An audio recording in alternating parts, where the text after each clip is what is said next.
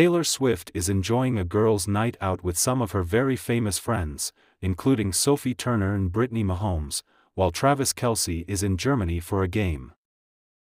On Saturday, November 4th, the 33-year-old blank space superstar and her friends grabbed a bite to eat at Bond St Sushi in New York City. The trio were joined by Paige Buechele and Lyndsay, the wives of Kansas City Chiefs players Shane Buechele and Blake Bell.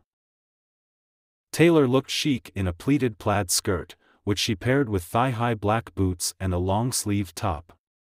She pulled her hair back and opted for an orange-hued lipstick.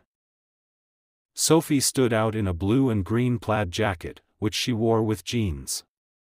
Brittany, the wife of Patrick Mahomes, opted for a royal blue jumpsuit, which she wore with a long white coat.